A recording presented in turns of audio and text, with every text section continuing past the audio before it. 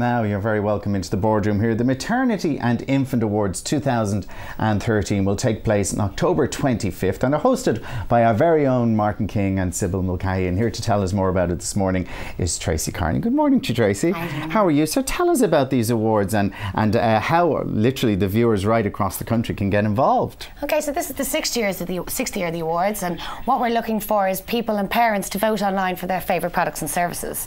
So we have, they can vote through our website at maternityandinfant.ie/awards, and we have a range of categories, you know, taking everything in from maternity jeans to your feeding products to family camera. We've also got services, your family friendly day out and different elements like that. So they can go online, vote for their favourite products and services, and then what we've done this year is we've introduced product testing. So we need parents from around the country to help us. So you're looking for parents who will actually test the products. Yes. I mean, so literally over the years then, like, are you getting negative feedback as well? Do you take on the thing that, okay, this baby carrier wasn't as good as maybe I thought it was, or not as safe and stuff? Like, is that the type of thing you want to encourage people to voice that? Well, this is the thing. This is previously we've only been open to public vote, so it's never been actually tested. So what we wanted to do was bring all those elements into it, including value for money, durability, ease of use, all those different elements. So that's why we brought the product testing in this year.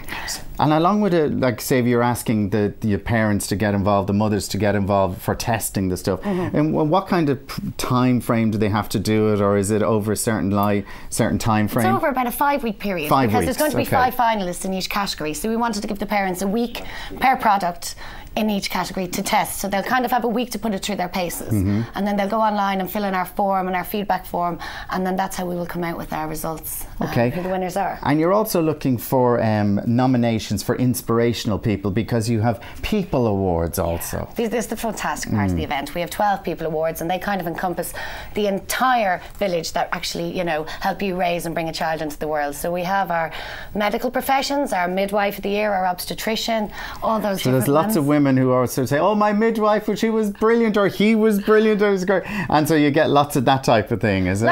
Those people who go the extra mile in their daily life, who, you know, maybe your baby was sick, the obstetrician wasn't on duty, or the midwife wasn't on duty, and they've come back in an extra day to check how you were. Someone who really has shown outstanding courage, you know, and can they do something for, like, the mother or the mother-in-law who they couldn't have done it without? We have that too. We have Mum of the Year, Dad of the Year, Grandparent. We have our super sibling. So we take everybody who's involved in helping you support and bring your child up. Oh, that's great. So, it's a really great, heartfelt event.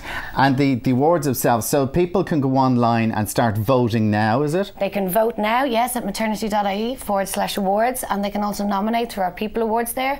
They need to just give us their information and also a synopsis of why they feel that person is deserving of one of those awards. And of course, if you're out there this morning and you want to be a tester and you'd like to take something on to give it a road test for the 5 weeks as part of these nominations, also you can get in touch through the website. Also. Yes, indeed, yes. Sounds fantastic. Listen, thank you very much for coming in and telling us about that. Now it's back into studio.